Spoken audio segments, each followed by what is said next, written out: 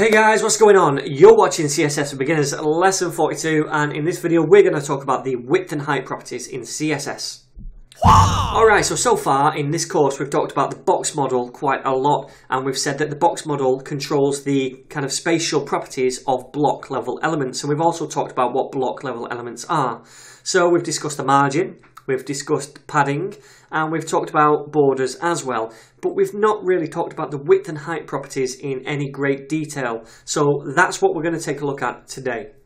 Okay, so I'm back here in the code now, and as you can see I've added these 4 div tags right here, and the first one has got a class of static width, the second one has a class of percentage width, and the bottom 2 here have classes of inline block. I've also added a selector up here which is going to target all of these divs. It's going after all of the divs within the main content. Remember, the main content is here, and it's going after all of these divs within that.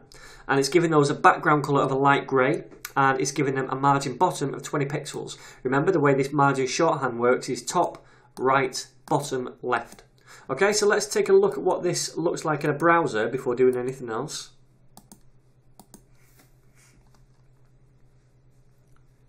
Okay then, so there they are, and we've got our 4 divs within this parent element, and they're all taking up 100% width of the parent element, minus this area here, which is the padding on the parent element. So remember, all block level elements automatically take up 100% of the parent element's width, so that's why they're doing that. So what we're going to do now is take a look at the width and height properties in the code and mess around with those a little bit.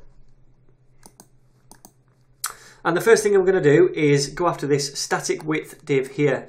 So to do that, I'll do my class selector, start it with a period, and then say static width, and then we'll give it some values. Now, the width property is just width, and by static width, I mean we're going to give it a pixel value, and we'll just say 300 pixels.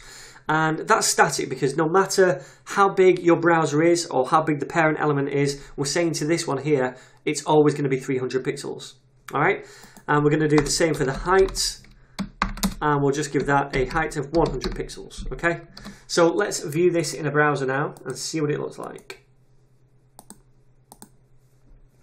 Alright, cool, so there it is. It's a width of 300 pixels and a height of 100 pixels. Cool, so now we're going to take a look at percentage width. And to do that, we'll go after our percentage width class here.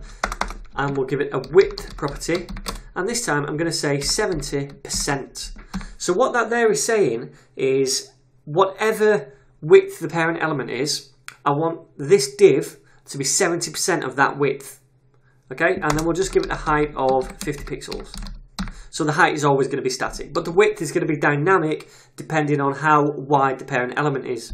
So let me show you that in a browser. Okay, so here now, you can see this grey box is about 70% the width of this white box, which is good, because if we were designing for a mobile screen, then maybe the browser and the white box would be smaller.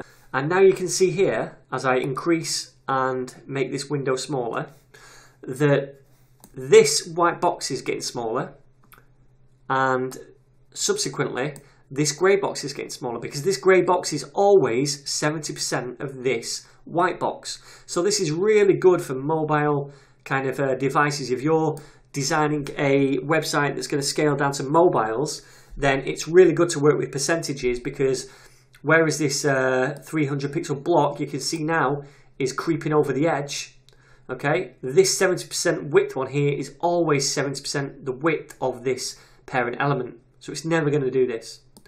Alright, so that's really cool. So now let's look at these two here, which I've given a class of inline block to. So we'll target both of those. And this time what I'm going to do is say give them a width of 40%. And we know that block level elements stack on top of each other. Now in this case I want these to stack side by side, and we know to do that we have to give it those inline properties, because inline elements stack side by side. However, if we were to say display inline, we know that that will take away the box model properties. We won't have full control over those because the box model only controls block level elements.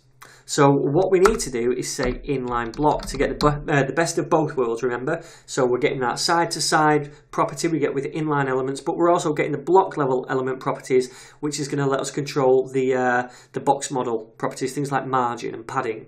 Okay, so let's save that now and view this in a browser.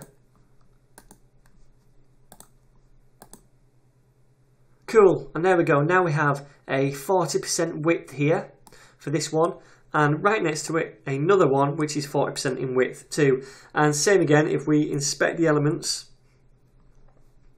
and scroll this in and out, or rather zoom it left and right, we can see them getting smaller and getting larger dependent on how large this parent element is. Okay, so that about covers everything we need to talk about when it comes to width and height.